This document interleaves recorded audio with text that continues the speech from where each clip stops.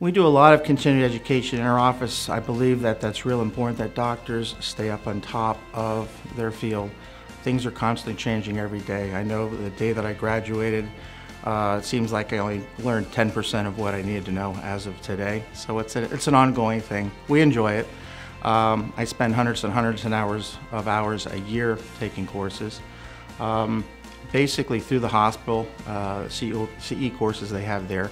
Another group that I'm proud to be a member of, the Pennsylvania Academy of General Dentistry, has a group called PEAK.